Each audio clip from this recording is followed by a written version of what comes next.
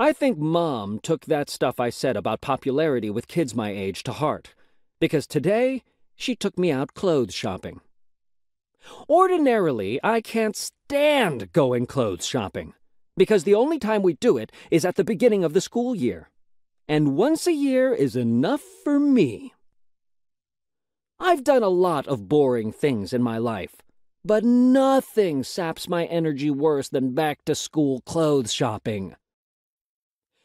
Usually, Mom takes us shopping at this place downtown called Frugal Freddy's. I think the people who run that store understand guys, because they give us our own little area to sit while the women shop.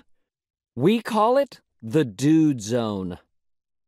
Last September, Mom took me and Roderick to Frugal Freddy's and picked out all our clothes for us. Unfortunately, she forgot to come get us after she was done shopping, and she got all the way home before she realized it.